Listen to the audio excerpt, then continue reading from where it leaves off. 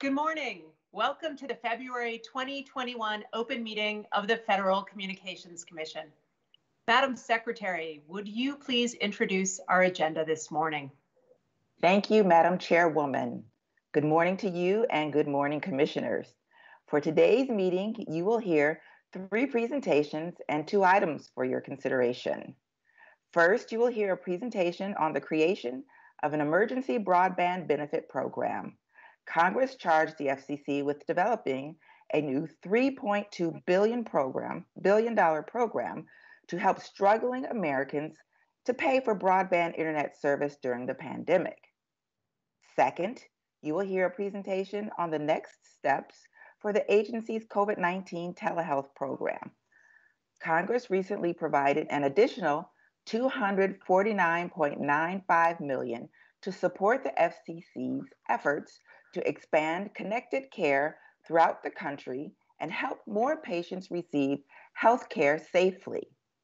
Third, you will hear a presentation on the work the agency is doing to collect precise and accurate fixed and mobile broadband deployment data as part of its mission to close the digital divide.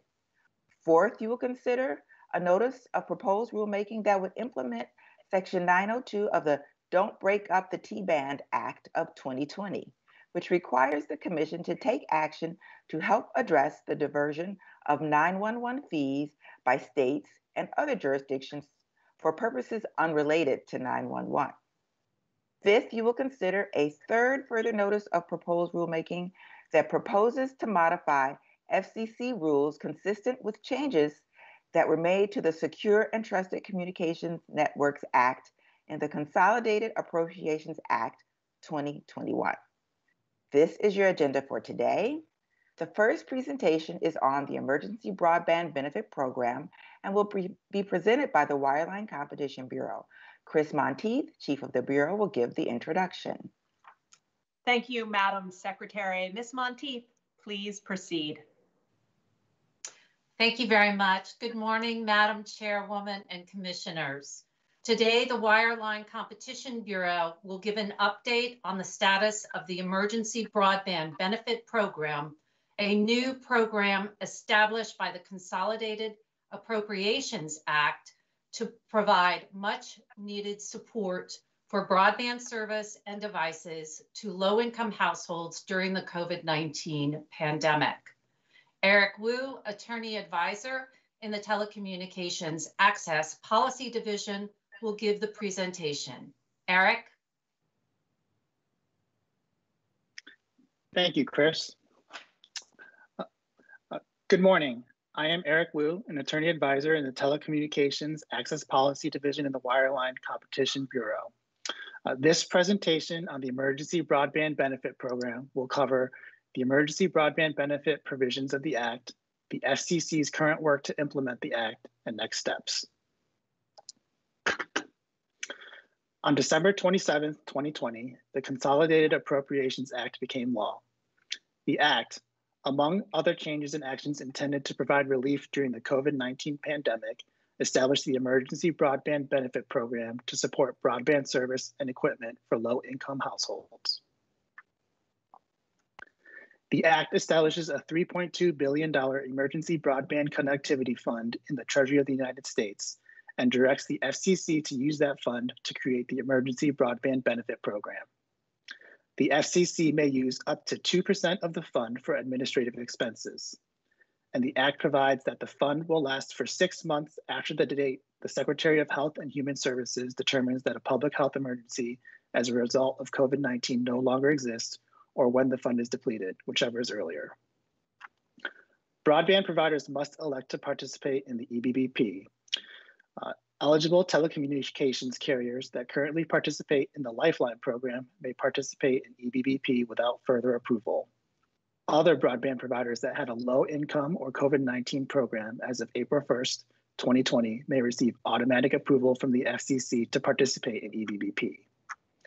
All other broadband providers may seek expedited approval from the FCC to participate in EBBP.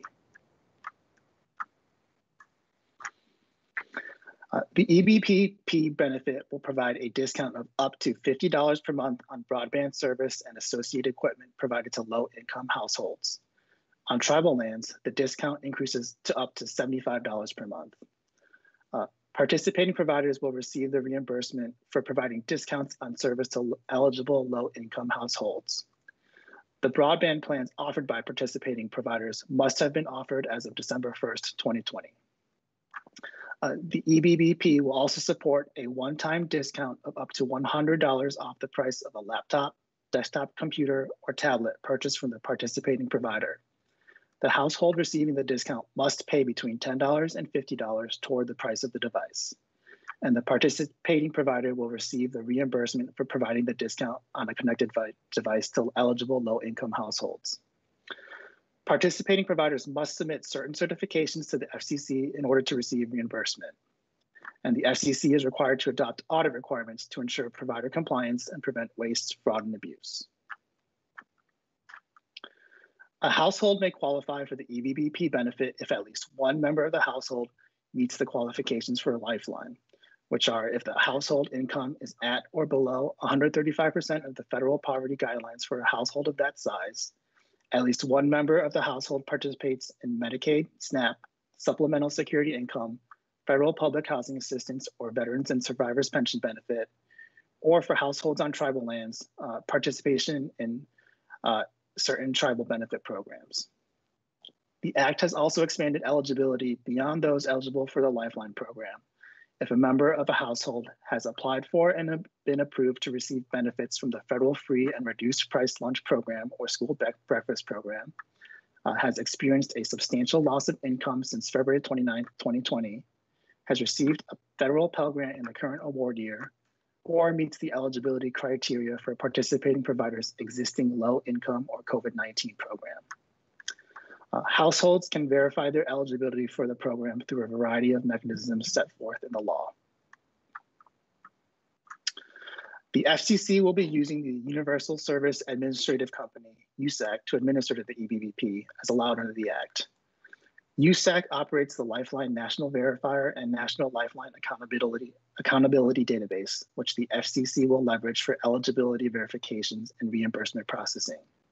The Act also permits the FCC to apply existing Lifeline program rules to the EBBP. For example, the FCC can apply the Lifeline definitions of household or tribal lands to the EBBP.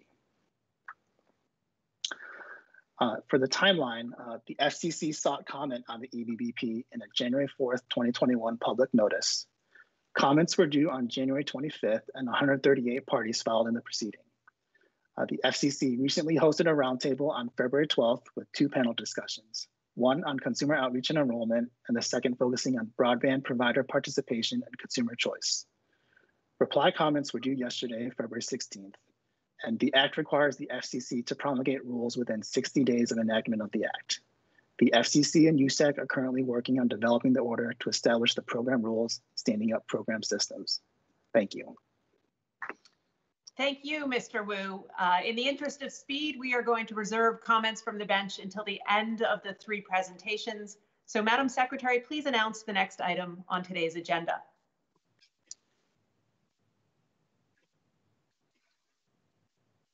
Madam Chairwoman, Commissioners, the second presentation today is on the COVID-19 telehealth program and will be presented by the Wireline Competition Bureau. Once again, Chris Monteith, Chief of the Bureau, will give the introduction. Thank you, Madam Secretary. Ms. Monteith, please proceed with introducing item number 2 on today's agenda. Thank you, Madam Chairwoman. Next, the Wireline Competition Bureau will give an update on the status of the COVID-19 telehealth program. Congress, in the Consolidated Appropriations Act, provided a second round of funding for the Commission program that helps healthcare providers purchase broadband service and telehealth equipment to help safely treat patients during the COVID-19 pandemic. Stephanie Minnick, an Assistant Division Chief in the Wireline Competition Bureau's Telecommunications Access Policy Division, will give the presentation.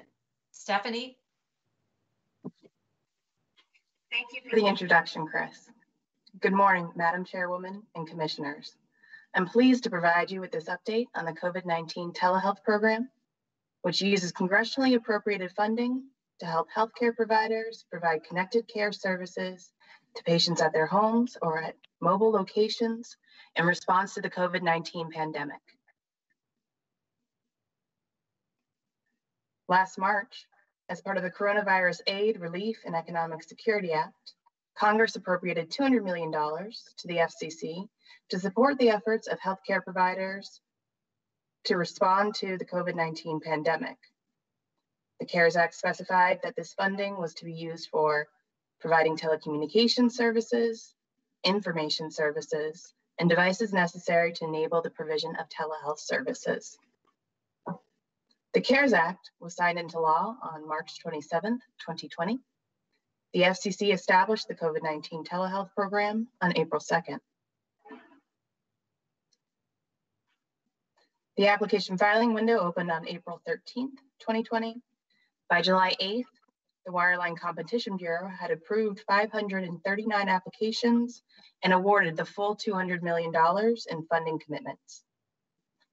After receiving these funding commitments, funding awardees purchased connected devices and ordered eligible services.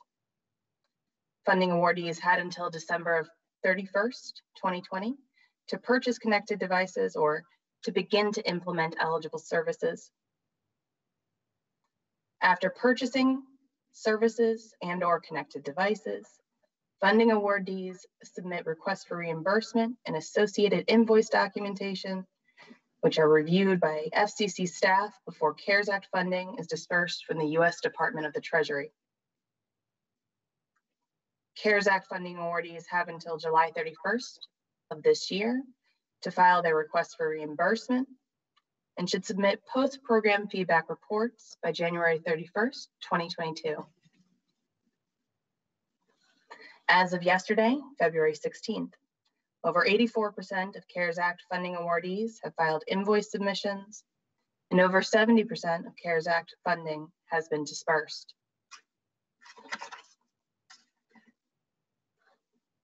Last December, as part of the Consolidated Appropriations Act 2021, Congress appropriated an additional $249.95 million to the FCC's COVID-19 telehealth program. Among other things, the Act directed the FCC, within 10 days of the Act's enactment, to issue a public notice seeking comment on the metrics used to evaluate applications for this second round of funding and how to treat applications filed but unfunded from the initial round. As required by the Act, the Bureau released a public notice on January 6, 2021, that set a comments filing deadline of January 19th. Over 80 comments were filed by a variety of stakeholders, which included healthcare providers, telehealth product vendors, and trade associations. After reviewing these comments on February 2nd, the FCC adopted a report and order finding that it is in the public interest to use the Universal Service Administrative Company to administer the COVID-19 telehealth program going forward. Regarding next steps, Commission staff will be teeing up for the Commission's consideration a report and order that, if adopted, would establish application evaluation criteria for round 2 and provide additional information about the round 2 application process. Thank you, Ms. Minnick. Madam Secretary, will you now announce the next presentation? Madam Chairwoman and Commissioners, item 3 on your agenda is a presentation on collection of broadband deployment data given by the Office of Economics and Analytics, the Wireline Competition, and the Wireless Telecommunications Bureau. Jean Cadieux, Chair of the Broadband Data Task Force, will introduce the presentation. Thank you, Madam Secretary. And before we hear this presentation, I want to announce today that I have directed staff to launch a new broadband data task force with Ms. Cadieux at the helm. Jean is no stranger to guiding big efforts at the FCC, and our mapping and deployment responsibilities call out the need for a new task force to help us chart the way forward. So, Ms. Cadieux, please proceed. Thank you, Madam Chairwoman, and Commissioners, good morning. I'm deeply honored by the appointment to head the new Broadband Data Task Force. The need for accurate data, pinpointing where broadband service is available, and perhaps more importantly for our FCC purposes, where it is not available, has never been greater. Families and businesses across the country are struggling to adapt to the reality of remote schooling, telework, and the shift to online operations and services. But for many, those realities are made more challenging, if not impossible, by the lack of fast and reliable broadband service. Commission efforts to remedy that digital divide have long been hampered by the lack of precise, granular data on the availability and quality of fixed and mobile broadband services. Data that would enable us to target resources to the areas most in need.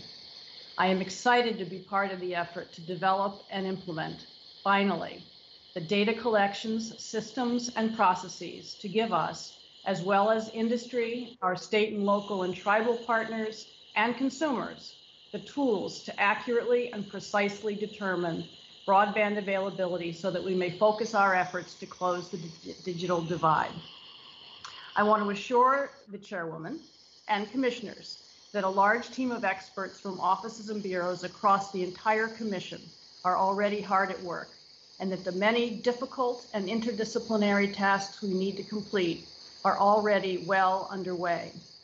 Kirk Berge, the Chief of Staff of the Wireline Competition Bureau and one of the leaders of the joint effort, is here to give you a brief overview of the ongoing work being done by the dedicated staff in the Office of Economics and Analytics, the Wireless Telecommunications Bureau, the Wireline Communications Competition Bureau, the Consumer and Governmental Affairs Bureau, the International Bureau, the Office of Engineering and Technology, and the Office of Managing Director. So truly, I was not lying when I said the entire commission. And Kirk will also outline for you what we intend to accomplish and our next steps. So thank you very much. And Kirk, over to you. Thank you, Jean. Good morning, Madam Chairwoman and Commissioners. The Commission has long recognized that precise, granular data on the availability and quality of fixed and mobile broadband are vital to bringing digital opportunity to all Americans, no matter where they live. To meet the need for such data, in August of 2019, the Commission adopted a new data collection distinct from the FCC Form 477 that would collect geographically precise and detailed data on broadband availability and include essential features such as technology and download and upload speeds, which would be subject to challenge by input from the public and other stakeholders. In March of last year, Congress passed the Broadband Data Act, which established specific requirements for the Commission's collection of broadband availability data, including a location-level collection for fixed broadband and the use of standardized propagation model parameters for mobile and fixed wireless broadband. In addition, the Broadband Data Act codified the role of stakeholder input, calling for the use of challenges, crowdsourcing, and verified data from state, local, and tribal governmental entities, third parties, and other federal agencies in assessing the accuracy of provider data. The Broadband Data Act also required the creation of the Broadband Serviceable Location Fabric, a comprehensive database of all locations in the country to which fixed broadband could be made available. The Commission's second report and order and third further notice, adopted in July of 2020, implemented Broadband Data Act requirements and further developed the framework and elements of the new data collection. In the second report and order, the Commission adopted specific technical reporting requirements, including the use of geographically specific polygons, an address and location list for fixed services, and propagation maps and models for mobile and terrestrial fixed services. The second report and order also adopted the Broadband Serviceable Location Fabric, along with processes for verifying provider data, such as the use of the High-Cost Universal Broadband, or HUB, database, regular audits, and the acceptance of crowdsourced information about the accuracy of provider data. The Commission's third report and order, adopted last month, implemented further refinements, along with challenge processes that will help ensure that the data collection will yield a robust and reliable data resource for the Commission, Congress, federal and state policymakers, and consumers. The Commission delegated certain technical and other determinations to the bureaus and offices in the third report and order, and with the appropriation of $98 million in funding by Congress at the end of last year, we are moving forward quickly to implement the new data collection and mapping platforms. The new data collection will collect provider deployment data as well as verification and challenge data, which will allow the Commission to gather data of an unprecedented scope and volume from a broad range of stakeholders, including internet service providers, the public, state, local, and tribal governments, other federal agencies, and third parties such as companies specializing in broadband mapping and data collection. But the Commission will not only collect more data, it will collect better data. The new technical standards and data specifications established by Congress and implemented by the Commission, such as minimum service speeds and standardized input parameters for mobile service and maximum buffer size for fixed service, together with new categories of data collected, including the fabric and infrastructure and drive test data collected from service providers, will promote a high level of accuracy in the broadband data ultimately produced by the Commission. The Commission will also use an array of data quality processes to refine and improve the data over time. These processes will include data validation at intake, technical assistance to stakeholders, user-friendly challenge and crowdsourcing, audits, and, where necessary, rigorous verification and enforcement actions. With these new data tools, the Commission will produce vastly more granular and accurate broadband deployment maps, which in turn will allow the Commission to target universal service funding more precisely and produce better data for Commission reports and analyses. Implementing the data collection will give the Commission a number of resources to use in its broadband mapping efforts. The new geographically specific reporting standards will enable the Commission to produce comprehensive, publicly available broadband maps that depict fixed broadband availability data down to the individual location level and show mobile broadband propagation maps standardized across all mobile providers. The challenge and crowdsourcing processes will enable consumers, tribal and governmental entities, and other interested stakeholders to submit real-world information based on actual experiences in the field that sharpens provider data and informs Commission analyses and investigations. Commission audits and, if appropriate, enforcement proceedings will be additional tools that will enhance the accuracy of the maps and data the Commission produces. In our next steps to implement the Broadband Data Act, we will seek comment and adopt an order on various technical requirements that will fine-tune the collection and challenge processes. We will carry out procurements necessary for the data collection and verification systems, the public-facing maps, and the broadband serviceable location fabric, followed by development and implementation of these platforms. We will also explore other avenues for working with stakeholders to verify data. As our work proceeds, we will release a public notice to provide at least 6 months advance notice of the first filing deadline for the collection. We will also begin the process of conducting outreach to tribes, filers, and other stakeholders to facilitate compliance with and participation in broadband deployment reporting and the challenge processes. There's obviously a lot of work ahead, but we look forward to realizing the extraordinary impact that having precise and accurate broadband deployment data will have on the Commission's efforts to close the digital divide. Thank you. Thank you, Mr. Berge. We will now hear comments from the bench, beginning with Commissioner Carr. Thank you so much, and congratulations to the acting chair on holding the gavel for the first meeting. I'll start at the top where we started with the broadband benefit program. To me, I would venture to say that this isn't just the top priority for any individual commissioner. I would go so far as to suggest that this is the top priority for the entire commission. And we look at the task ahead of us of implementing within a matter of days, potentially from now, the structure for this $3.2 billion effort. I think that sort of signifies that this is really an all hands on deck effort. As we move forward, I've talked about two main priorities that I have for this program, both of which I think are codified and embedded in the statute that Congress passed. The first of which is prioritizing remote learning.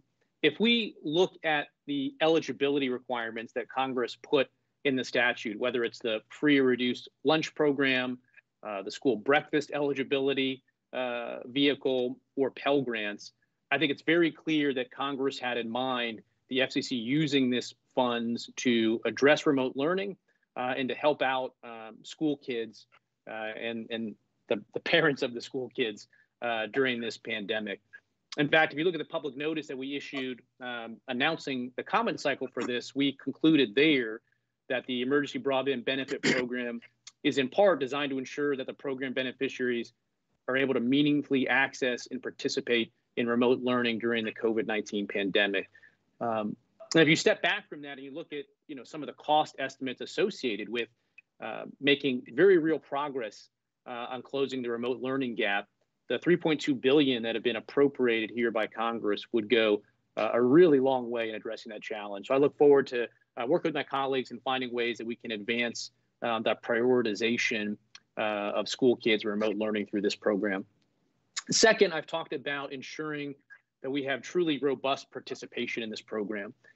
Congress was clear that they wanted a range of different providers, whether ETC or non-ETC, a range of different technologies to be available to American families that will maximize their choice. It will ensure that we have competition. It'll ensure that we reach the most Americans as possible with this funding. So I think we should continue to do whatever we can, whether it's back-end website work or database work right now, to make sure that when we're ready to go, that we give a range of providers sort of an equal and fair shot to participate in this proceeding. Next, I want to turn to the telehealth presentation and really express my thanks and gratitude for the telehealth team for everything that they've been doing.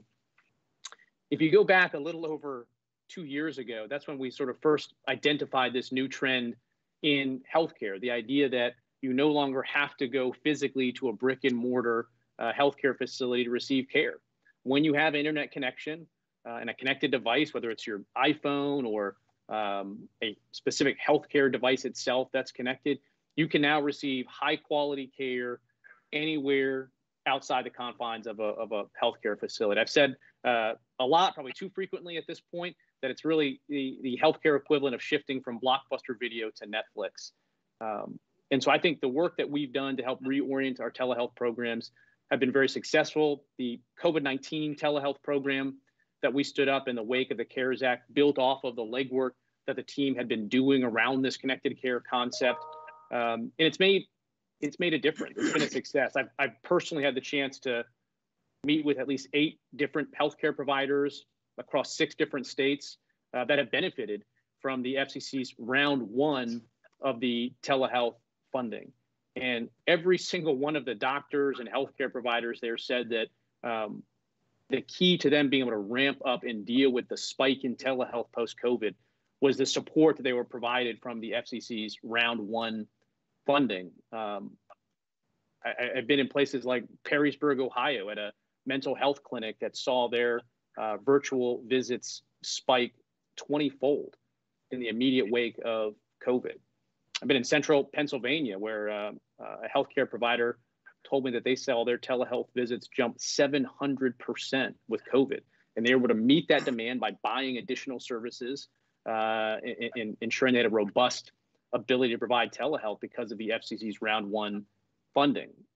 So the same thing in Michigan. University of Michigan Hospital went from about 400 virtual visits per month to over 30,000.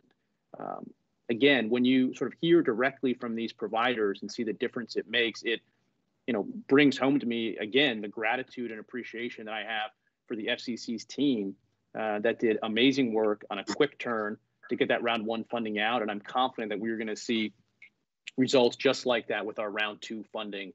So thanks to everyone for the presentation on that. I appreciate it. Finally, on the mapping presentation, I think we still have Jean, Kirk, and Chris in the team. Thank you all for working on it. One quick question I had for the team on the presentation there is, you walk through some of the steps, obviously, that we have to take to get from where we are to where we need to go. The funding that Congress provided in December being a key feature of that. Do you have an estimate of the timeline of those steps, or the timeline roughly to where we get those final maps that we're all aiming for? That's a hard question, Commissioner Carr. We are working very hard and very fast on getting our contracting out. As you know, that's sometimes a difficult process, but we're working very quickly on that and are hoping to implement. We then, of course, have to develop a lot of very complex IT platforms. So it's hard to give you a real good estimate of precisely when we will have the mapping data, but we're working on it as quickly as we can.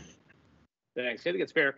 In terms of roughly, though, do we think it's 6 months, 1 year, 18 months? Is there a landing zone that we're targeting? Obviously, because a lot of this goes ultimately to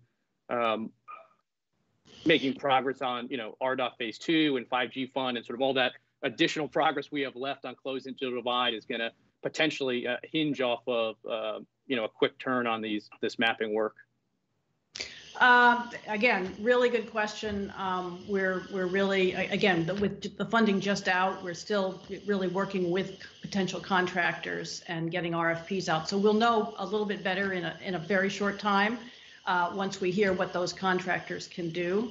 I think based on my experience with developing other complex systems at the commission and how difficult it is to do these kind of very difficult data gatherings, it's going to take a while. So I think we're talking probably next year, but that is a guess. Don't hold me to it in terms of whether we'll try everything to get it quicker. Well, thank you so much, and kudos to the acting chairwoman on putting you and your team in charge of this. Obviously, I have tremendous respect for everything you've done. It seems like wherever Jean goes, you can identify some of the hardest and toughest projects at the FCC, and you've left a wake of really impressive successes. So congratulations to you, and thank you really to the chairwoman for putting a good team together on this. And that's it for me. Thanks. Thank you so much, Commissioner Carr. Thank you, Commissioner Carr. Now, Commissioner Starks. Thank you, Madam Chairwoman. I'm going to go in reverse order here. And again, thank you for the presentation on mapping and for that detailed update on the Commission's efforts, to update our broadband data and maps. This hard work and really the focus combined with, the mapping funding that Congress, as you mentioned, appropriated last year, is going to propel the Commission towards significantly better data practices. For too long, the Commission, was aware that our broadband data was deeply flawed and was pushing forward with data practices.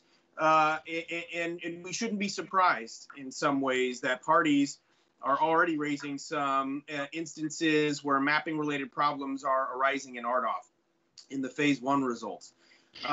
So, I'm focused here as well, and going forward, the Commission does need to ensure solid data foundations on our high-cost programs. And as Commissioner Carr just mentioned, this is also going to very much drive results in the 5G Mobility Fund, RDOF Phase 2. And so now is that time for thoughtful execution. I do look forward to working with you and with the cross-collaboration of the Commission's talented staff and the many stakeholders we have on these processes to make better broadband maps a reality. Moving to telemedicine, I have a long thought and seen that the future of medicine is with telehealth and with telemedicine. As folks that know a little bit of my narrative here, I have a father who practices in Kansas and Missouri. I have an older brother who practices medicine in Sioux Falls, South Dakota, and a brother who practices in Virginia. And so even before the pandemic, each of them in their own way told me about what the future of medicine looked like and what telehealth and telemedicine was going to do. And obviously that has been, like so many things, amplified and pushed forward in a tremendous fashion through the pandemic. And so in order to keep patients and our frontline medical workers healthy, telemedicine is a critical piece. The one thing that I'll be looking for here, obviously, is that we make sure that we are learning from our prior connected care efforts and making sure that we are driving impact in a more efficient and effective manner here because a lot is at stake. And so to close with the EBB, which is critically important to me, one thing that you even do, just taking a step back and thinking about telemedicine and mapping, and of course the emergency broadband benefit, it dawns on me that each of these, first of all, are congressionally mandated. And so hopefully we'll be able to move quickly and in a bipartisan fashion. These are congressional mandates. And so they should be something that we're able to move with deliberate speed on as we are tasked with. The second thing that really comes to my mind is that the interconnectedness, like so many of the things that we handle here on the Commission, mapping, telemedicine, and of course, broadband for all have a interconnectedness here. And so, I also take note, as I've long stressed, that even now in 2021, communities of color, Black Americans, Latinx Americans, are still by a wide margin significantly less likely to have that home broadband connection that we know they need than their counterparts. And now more than ever, this cannot stand. And so I have great expectations for this program.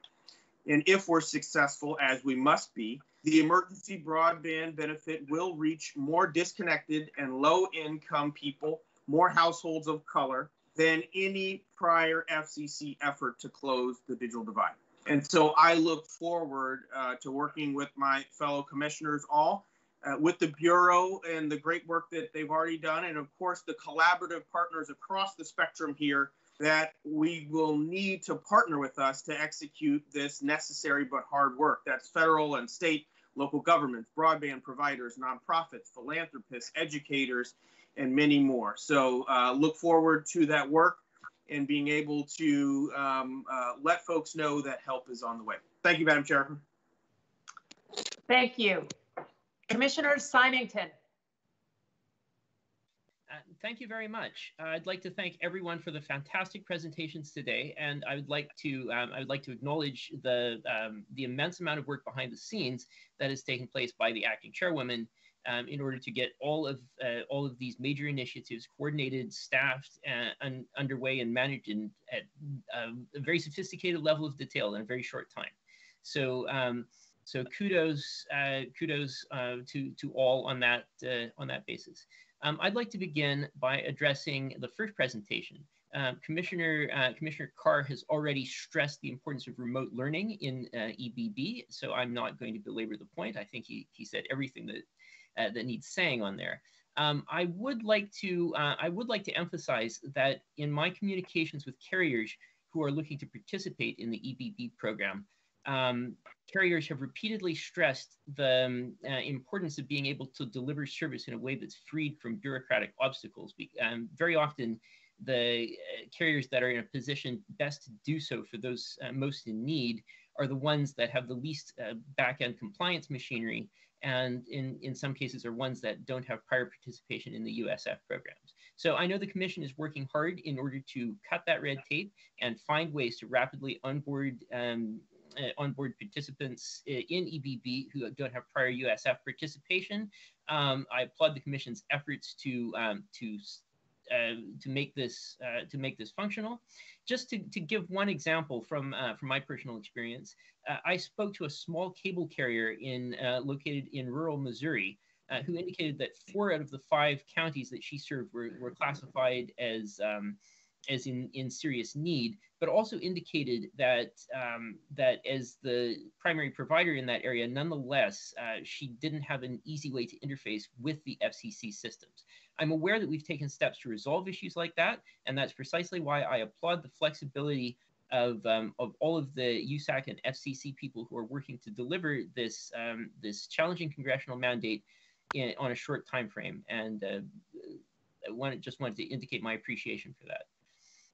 Second, regarding the second presentation, I think that there's been a lot of great discussion about how internet connectivity plus a device are required for care, and how this has the possibility to make a real difference in the daily lives of average Americans throughout the country, as a way to receive essential services that are in critical need.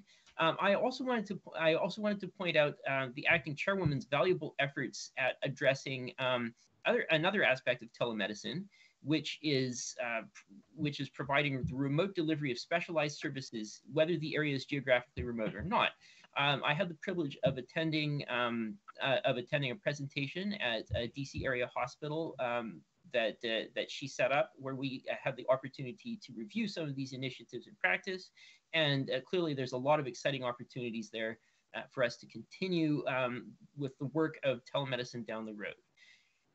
Finally, regarding the third presentation, I want to applaud the Commission's efforts in getting to the point of superior mapping. Obviously, this is an area that was not always exclusively tasked to the Commission, and so there's been an aspect of transition here where the various federal entities involved with broadband data mapping have had to consolidate their information with us, and the other side of it is we've had to develop new facilities and new expertise in order to assess that data.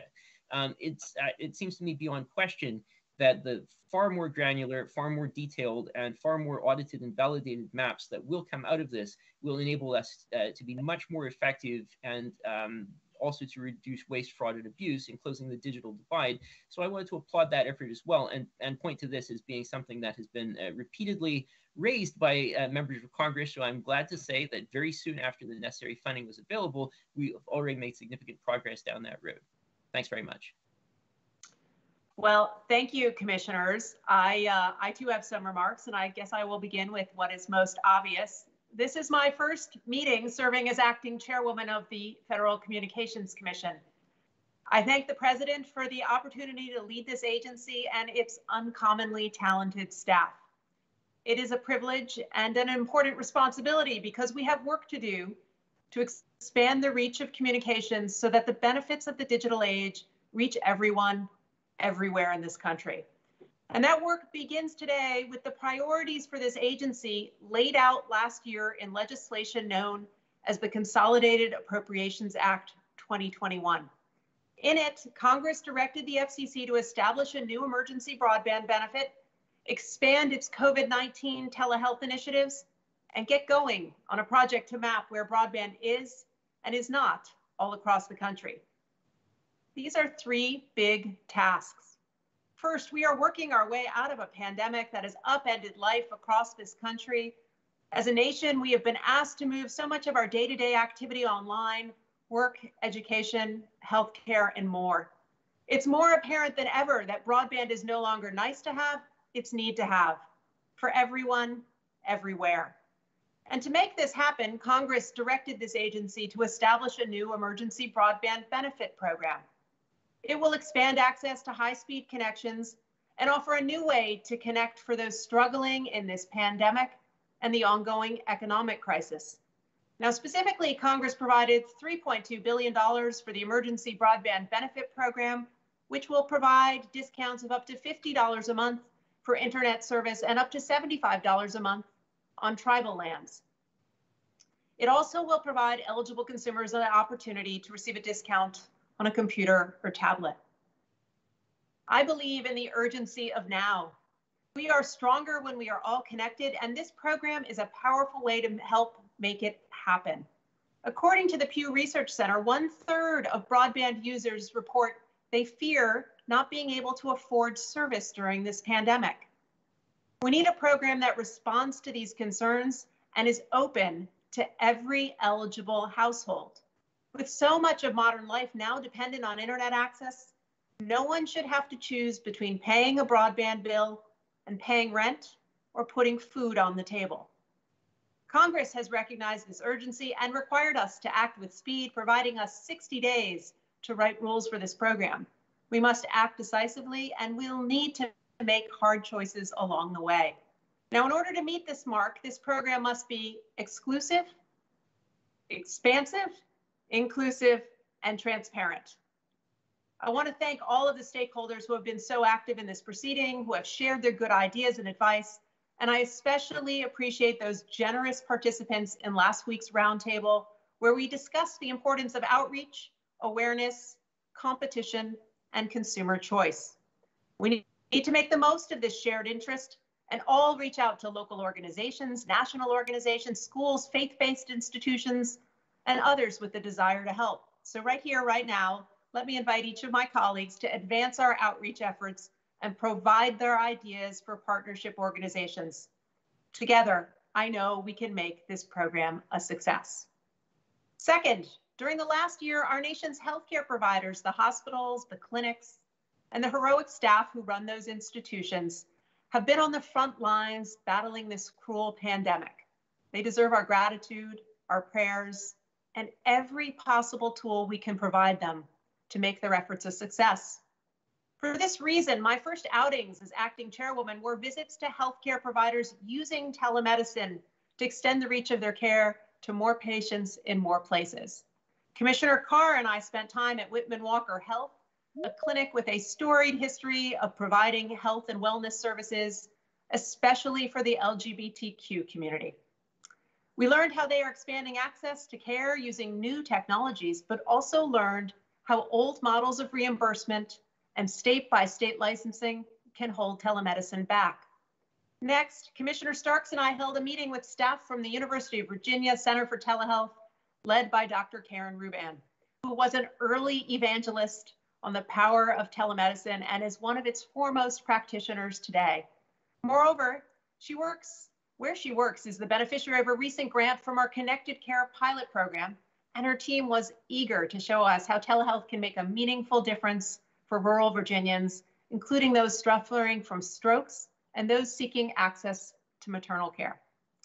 And then at Children's National Hospital in Washington, Commissioner Symington and I witnessed state-of-the-art digital healthcare technology supported by the FCC that has improved provider-to-patient pediatric care across the region. But more than that, we were able to peer into the future of telehealth, with practitioners describing how connectivity combined with data analytics would in time morph into new opportunities for care.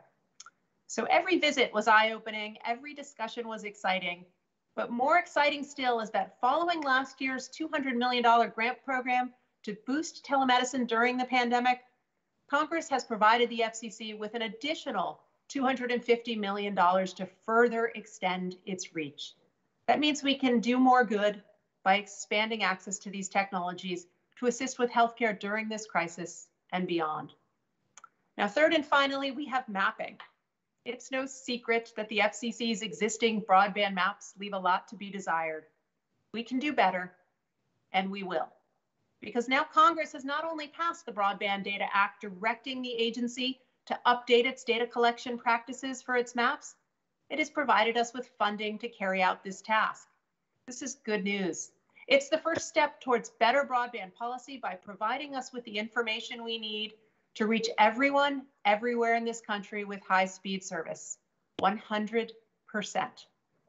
This is going to require an all-hands effort at the agency with expertise from multiple bureaus and offices. It is going to require not just data from carriers, but input from consumers and state, local, and tribal governments who know what's happening on the ground where they live. Now, to get this done, I've decided we need to use exactly the same structure we used in another big effort at the agency, the first of its kind wireless incentive auction and a task force. So as you heard today, I have announced that I have appointed Jean Cadieux, who worked on that last very successful effort, to lead the Broadband Data Task Force. She has a history of pulling off complicated projects and making it look easy. I know she'll do a great job, and I'll make sure this agency provides her with every resource to do so. Madam Secretary, please announce the next item on today's agenda. Thank you, Madam Chairwoman. Madam Chairwoman, Commissioners, next on your agenda is an item for your consideration entitled 911 Fee Diversion, New and Emerging Technologies 911 Improvement Act of 2008. The item will be presented by the Public Safety and Homeland Security Bureau, and Lisa Folks, Chief of the Bureau, will give the introduction. Good morning, Madam Chairwoman and Commissioners. Each year, people place over 200 million emergency calls to 911 call centers in the United States. Funding for the 911 system is provided in large part through dedicated 911 fees that are established by each state and territory and appear as charges on customer bills for wireless, wireline, and other communication services. Despite the critical importance of 911, the Commission's annual reports to Congress on 911 fees show that some states use a portion of the fees collected for 911 for other purposes. This diversion of 911 fees puts lives at risk by depriving 911 call centers of the funding they need to function effectively and to modernize. Last December, Congress enacted legislation to address this problem. The legislation includes a provision directing the Commission to issue final rules within 180 days, defining the purposes and functions for which the obligation or expenditure of 911 fees is acceptable. The notice of proposed rulemaking we present today seeks comment on proposed rules to implement this directive.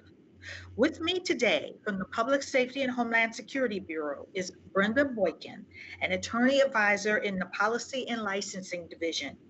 I would also like to thank David Firth, Erica Olson, Michael Wilhelm, John Evanoff, Jill Coogan, and Rachel Ware for their work on this item, as well as the other bureaus and offices that contributed. Now to Ms. Boykin. Thank you, Chief Folks. Good morning, Madam Chairwoman and Commissioners. On December 27, 2020, the President signed the Don't Break Up the T-Band Act of 2020 as part of the Consolidated Appropriations Act 2021. Section 902 of the new legislation requires the Commission to issue final rules within 180 days, or by June 25, 2021, defining what uses of 911 fees constitute 911 fee diversion. The draft Notice of Proposed Rulemaking proposes and seeks comment on rules that would define the types of 911 expenditures by states and taxing jurisdictions that are acceptable under the criteria set forth in the new legislation. The notice also proposes to establish procedures that would allow states and taxing jurisdictions to petition the Commission for a determination that an expenditure of 911 fees not previously designated as acceptable in the rules could be treated as acceptable. In addition, the Notice of Proposed Rulemaking proposes a rule that would prohibit any state or jurisdiction identified as a fee diverter in the Commission's annual report to Congress from serving on any advisory committee established by the Commission. Finally, the notice seeks comment on a requirement that a state or jurisdiction receiving a 911 grant under the NTIA Organization Act must provide information requested by the Commission to prepare its annual 911 fee report to Congress. The Bureau recommends adoption of this Notice of Proposed Rulemaking and requests editorial privileges for technical and conforming edits. Thank you. Thank you, Ms. Boykin. Now we will hear comments from the bench, and we'll begin with Commissioner Carr. Thank you so much. I want to start obviously by recognizing our colleague, Commissioner O'Reilly, for his work on this issue. This was one of his top priorities at his time on the Commission. It's great to see the progress that's been made, both with the NOI last October and now with this NPRM, with the additional backing of the legislative support from Congress. So the item has my support, and not to get too far ahead of the votes, but the first item of an open meeting, a bipartisan, hopefully 4-0. That is a good standard to set, and I'm sure one that we will undoubtedly continue to meet. So thank you. Thank you. Commissioner Starks. Yes, thank you. I will do my part. And so ensuring that a modern, effective 911 system stands ready to assist Americans during a crisis is one of the Commission's most important responsibilities. And so both Congress and the Commission have long recognized that 911 fees should serve 911 purposes and have worked to combat fee diversion. Recent legislation, as mentioned, adopted as part of the 2021 Consolidated Appropriations Act, extends, strengthens those efforts by directing the Commission to define and deter 911 fee diversion. And so I will also approve. I thank the staff for their hard work in quickly preparing this Notice of Proposed Rulemaking in response to the statute. Of course, look forward to reviewing a robust record on these important issues. Thank you, Madam Chairwoman. Thank you. Commissioner Symington. Thank you, Madam Chairwoman. I view this as a highly appropriate action, and I'm happy to have the opportunity to join with Congress. And of course, in light of those remarks, I vote to approve. Thanks very much to everyone who's worked hard on this vital reform item. Well, thank you. The first duty of the public servant is the public safety. So I actually believe it's fitting that the first vote at my first meeting as acting chairwoman is this rulemaking to protect and strengthen our nation's emergency number, 911. As the old saying goes, you may only call 911 once in your life, but it will be the most important call you ever make. And chances are when you make that call, you won't put much thought into the system that's behind it. But the reality is that with the advent of the digital age, there are technologies that could improve this system and enhance emergency calling. However, we are unlikely to see those upgrades in all parts of the United States without first halting a practice known as 911 fee diversion.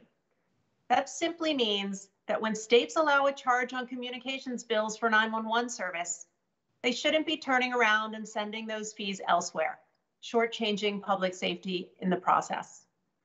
Unfortunately, fee diversion is not new. I first wrote about this subject more than 4 years ago. I later testified before Congress about it, and then I shared the pen with my former colleague, Michael O'Reilly, who, as Commissioner Carr acknowledged, was very concerned about this practice and worked hard to try to end it. Then late last year, Congress enacted new appropriations legislation providing the FCC with fresh tools to help solve this persistent problem. So we're wasting no time. Today, the FCC starts the rulemaking to ensure that fees that say they are for 911 go to 911. Specifically, we seek comment on rules that would define the kind of expenditures by states that would constitute 911 fee diversion, create a process for states to petition the FCC for case-by-case review, and require federal 911 grantees to provide information on fee diversion to the FCC. But that's not all. We know the results of 911 fee diversion can be tragic. It can lead to understaffed calling centers, longer wait times for an emergency, and sluggish dispatch for public safety personnel. And it can slow the ability of 911 call centers to update their systems to support digital age technologies. So, consistent with this new law, I've also directed the Public Safety and Homeland Security Bureau to establish an interagency 911 fee diversion strike force that will study and report on what can be done to end this practice. In fact, today, the Bureau will announce it is seeking members for this group from the public safety community, as well as state and local governments. I look forward to the work they'll do and the record that will develop in response to this rulemaking. All good ideas are welcome. We need them.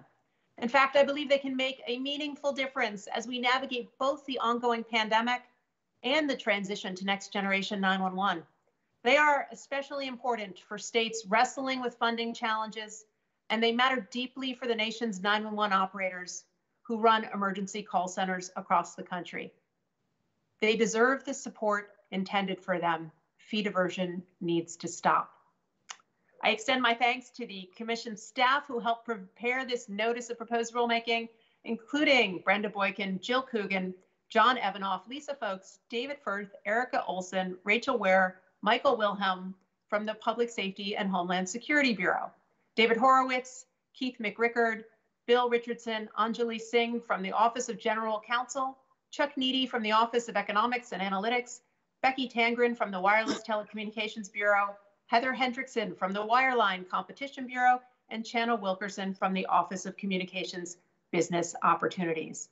And we will proceed to a vote on the item. Commissioner Carr. Approve. Commissioner Starks. Approve. Commissioner Symington. Approve. The chair votes aye. The item is adopted with editorial privileges as requested. Madam Secretary, please announce the next item on today's agenda. Madam Chairwoman and Commissioners, the fifth and final item today, entitled Implementing the Secure and Trusted Communications Networks Act, will be presented by the Wireline Competition Bureau, and Chris Monteith, Chief of the Bureau, will give the introduction. Thank you, Madam Secretary. Welcome back, Ms. Monteith. Please proceed. Thank you, Madam Chairwoman, and good morning again to you and to the commissioners. The Wireline Competition Bureau is pleased to present for your consideration a third further notice of proposed rulemaking as part of the Commission's ongoing work to secure our nation's communications network and supply chain. The third further notice, if adopted, would seek comment on several proposals to modify the Commission's rules to incorporate changes recently enacted by Congress in the Consolidated Appropriations Act 2021. I would like to thank the entire Bureau team for their hard work on this item, as well as our colleagues in the Office of Economics and Analytics and General Counsel. Brian Cruikshank, Attorney Advisor in the Wireline Competition Bureau's Competition Policy Division, will now present the item. Brian? Thanks, Chris, and good morning, Madam Chairwoman and Commissioners. The reliability and integrity of our communications networks has never been more important to our economic and national security. The transition to online work, school, and healthcare has elevated the risk of cyber threats to our country. Moreover, the damage from recent and highly sophisticated supply chain attacks, such as the SolarWinds software breach, has further demonstrated the need for a multifaceted and strategic approach to protecting our networks from all threats. Recognizing this, the Commission has designated Huawei and ZTE as national security threats, and as directed by Congress in the Secure and Trusted Communications Networks Act, established the Secure and Trusted Communications Networks Reimbursement Program to reimburse carriers for the cost of removing Huawei and ZTE equipment from their networks. On December 27, 2020, the Consolidated Appropriations Act became law, appropriating $1.895 billion to fund the reimbursement program and amending, in certain respects, the Secure and Trusted Communications Networks Act. The item before you today would see comments on proposals to ensure Commission rules are consistent with the Consolidated Appropriations Act. First, the notice proposes to increase the cap on eligibility for the reimbursement program from providers with up to 2 million customers to providers with up to 10 million customers.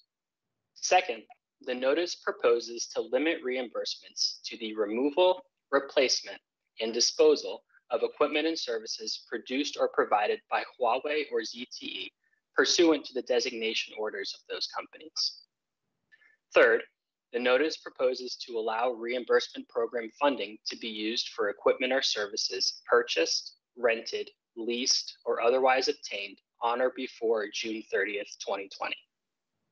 Fourth, in the event demand exceeds the $1.895 billion appropriated, the notice proposes to conform the Commission's existing prioritization scheme to the one adopted by Congress in the Consolidated Appropriations Act. Specifically, the proposal would prioritize applicants with 2 million or fewer customers, then accredited public or private non-commercial educational institutions providing their own facilities-based educational broadband service, and lastly, any remaining eligible applicants. Finally, the notice, if adopted, would see comment on a proposal to expand the definition of provider of advanced communication service to include, for the purposes of the reimbursement program, those accredited public or private non-commercial educational institutions providing their own facilities-based educational broadband and healthcare providers and libraries providing advanced communication services. The Bureau recommends adoption of this item and requests editorial privileges extending only to technical and conforming edits. Thank you. Thank you, Mr. Cruikshank. We will now hear comments from the bench. Commissioner Carr. Thanks. When we launched this proceeding nearly 3 years ago, we did so with a simple and important goal in mind: to protect America's communications networks and in turn our national security. After all, if our communications networks are threatened, everything that we've come to value is threatened. Back in April of 2018, I asked my colleagues to broaden the scope of our initial notice of proposed rulemaking to put additional options on the table. In addition to prohibiting carriers from using USF funds to purchase insecure equipment on a going forward basis, I suggested that we seek comment on removing any insecure gear that may already be in our communications networks. Last December, the FCC unanimously adopted just such a requirement, as well as a reimbursement program to support the efforts of our country's smaller carriers. But one thing was missing: funding. Congress provided that a few weeks later when it appropriated $1.9 billion for our RIP and Replace program. So today we take steps to incorporate the new provisions passed by Congress, which will help expedite the removal of insecure equipment. I look forward to reviewing the record and moving swiftly to an order. But our work to secure U.S. communications networks certainly goes far beyond this supply chain proceeding. And that's because the threats posed by Communist China do not end with Huawei or ZTE, or any equipment supplier. There are multiple telecom providers operating in the US today that are owned or controlled by the People's Republic of China. And their operations within our borders provide opportunity for PRC-backed state actors to engage in malicious cyber activity, thus enabling economic espionage, as well as the disruption and misrouting of US communications. And that's why I called on the FCC last April to commence a top-to-bottom review of every telecom carrier with ties to the communist government. As a result, we immediately issued show cause orders to 4 companies that are owned or controlled by the Chinese government: China Telecom, China Unicom, Pacific Networks, and Comnet. Doing so demonstrated the strength and resolve necessary to confront the modern day threats that communist China poses to our communications networks. Any backsliding or softening of our approach to China would be a monumental mistake, leaving Americans less safe and our networks less secure. Now is not the time for a return to the weak and timid approach to China that marked our approaches of the past. So as we move forward with this supply chain proceeding, we should also move with dispatch to reach final decisions in these pending matters. I look forward to working with my colleagues to bring those proceedings to a close without delay. Thanks. Thank you, Commissioner Carr. Commissioner Starks. Thank you, Madam Chairwoman. Over the last 2 years, the Commission has made significant progress in our efforts to replace the untrustworthy Huawei and ZTE equipment in American communications networks. When I convened the Find It, Fix It, Fund It workshop in June of 2019, we still had an enormous challenge in front of us. That was identifying untrustworthy equipment in our networks, setting out a plan to fix it, and then providing funding for the replacement process. And today, with bipartisan support both in Congress and here today, widespread participation from across the telecom industry, we have gathered information about the scope of that security problem, developed that plan to require replacement of that untrustworthy equipment, and now to provide reimbursements. The 2021 Consolidated Appropriations Act marks an important milestone in our ongoing efforts. In response to the Commission's 2020 data collection on Huawei and ZTE equipment and services in the U.S. networks, filers reported that it would cost an estimated $1.83 billion to remove and replace all that covered equipment, significantly more than the $1 billion envisioned by the 2019 Secure and Trusted Communications Network Act. And so I'm pleased that Congress provided funding that will cover those additional estimated costs. And I'm especially thankful, of course, for the leadership of Senator Gary Peters, who led the charge to expand access to federal replacement funding and was pleased to support his Ensuring Network Security Act last summer, and glad to see those ideas were adopted into law. And so today's NPRM begins the process of updating our rules in response to these legislative changes. I thank the acting chairwoman for prioritizing this necessary step towards beginning the reimbursement process, and WCB, of course, for their hard work in expediting this item for our consideration. Insecure networks, by definition, cannot provide the stable, reliable, always-on communications that Americans deserve. And so if we want Americans to have the benefits of broadband, we must continue to keep focus on cybersecurity. And so I do continue to look forward with these efforts with my colleagues in the coming months. Thank you. Thank you, Commissioner Starks. Now, Commissioner Symington. Thank you very much. I'd like to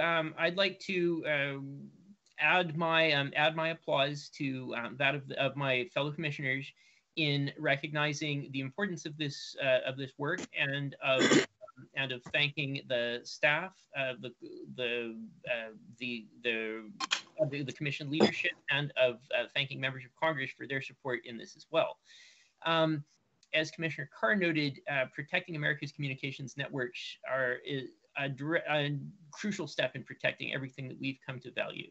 And in that context, I'd like to note that sophisticated malware attacks on local, state, and federal government, as well as attacks on private companies, are now constant and growing more threatening and more sophisticated all the time. As such, we must take into account when costing infrastructure, including infrastructure with a significant software component, of making appropriate reserves, as we're seeing here, for potential security impingements. I look to a potential solution for progress on onshoring and reshoring manufacturers to prevent manufacturing contamination.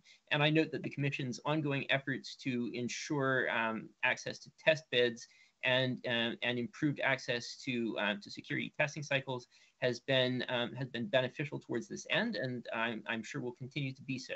I also note, without getting too far from the FCC's core competencies, that we have an ongoing need to promote robust security and security cooperation with our allies abroad as well, to ensure that we don't become secure at home only to be continually insecure abroad.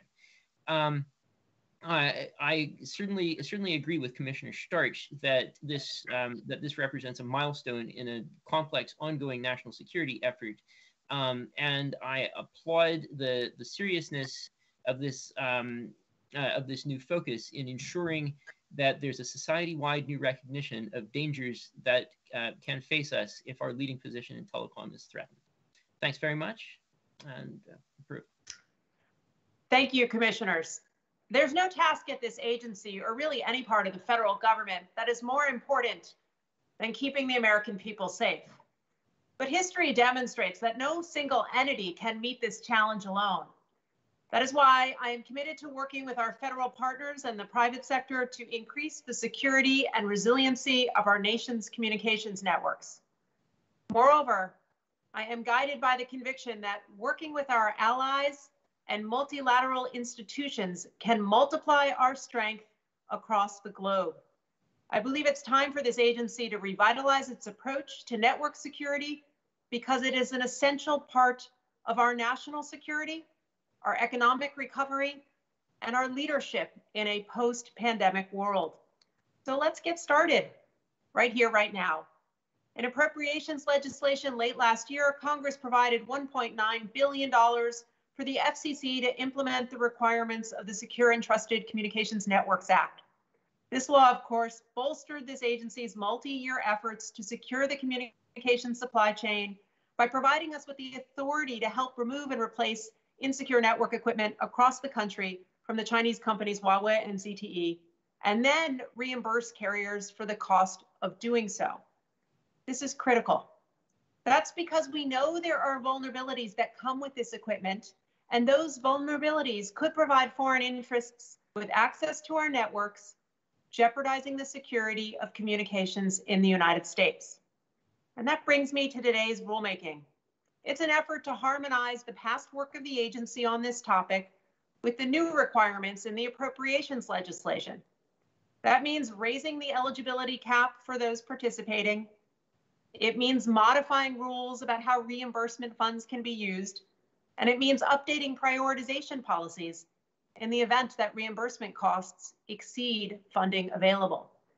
But above all, it means getting going.